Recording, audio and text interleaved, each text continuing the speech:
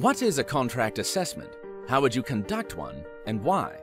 If you find yourself asking these questions, the next few minutes will provide you with some answers. Having a contract that aligns to best practice and is in line with industry standards is important, as it will safeguard the company from operational and commercial risks, such as having an ambiguous contract that is open to interpretation. Other risks may include having a contract with inadequate or expensive levers to exit, low spending commitments from the supplier, and as a result, substandard, but at the same time, costly levels of service.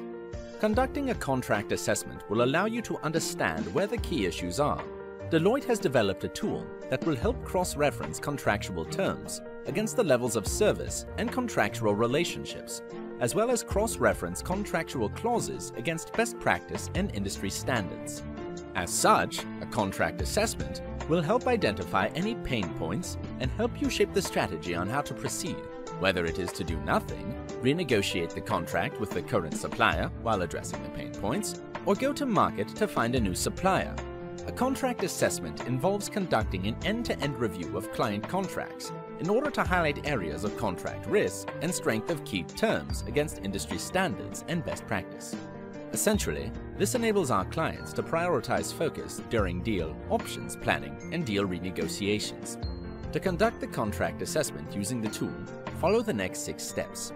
Start by developing a detailed understanding of the contract, including commercial and operational performance components. The next step involves assessing the contract's key schedules and evaluating their effectiveness based on industry standards and best practice. Step 3 is to identify and highlight key risks and limitations to contractual components based on 7 key focus areas. You can do this using the contract assessment tool, which is divided into the following areas. General terms and conditions, where you assess general terms, contract renewal options, SLAs, etc. Pricing and billing, which covers the pricing structure, payment terms, and general financial responsibilities of both parties.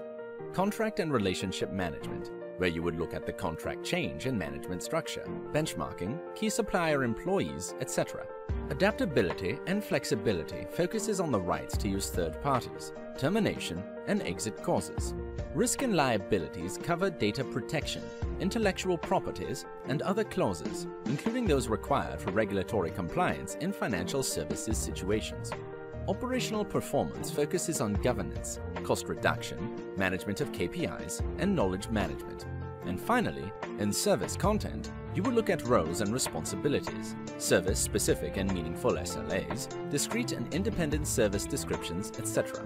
Depending on the contract, the client may also want other components to be assessed, like for example, third-party management. Step 4 involves assigning an RAG status to each of the contractual components. This is achieved by assessing the contract terms against the best practice examples detailed in the tool. Each category is assessed as equal or better than best practice, marginally worse than best practice, or materially worse than best practice. The tool then automatically generates a heat map summary of contract health.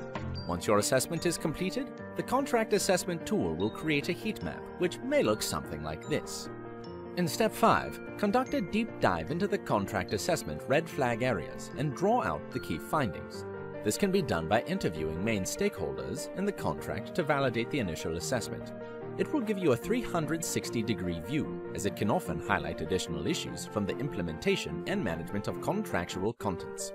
Finally, based on the gathered information, it is then possible to compile overall observations and articulate the most significant assessment findings in detail. These observations can be categorized by level of financial, regulatory, and operational risk if no remediation action is taken, as well as the complexity of such remediation efforts. These are then mapped on an axis to begin prioritizing remediation for an action plan. The output would also include any opportunities the team has discovered to increase the overall efficiency. Deloitte's early engagement during a contractual assessment positions us well to support our clients in remediating the pain points and advising on potential contract renegotiations or new sourcing deals. So a contract assessment is frequently seen as a foot in the door for sourcing engagements. If engaged in negotiations and followed their completion, a revised heat map can be created and compared to the original version to demonstrate the improvements and value delivered by Deloitte.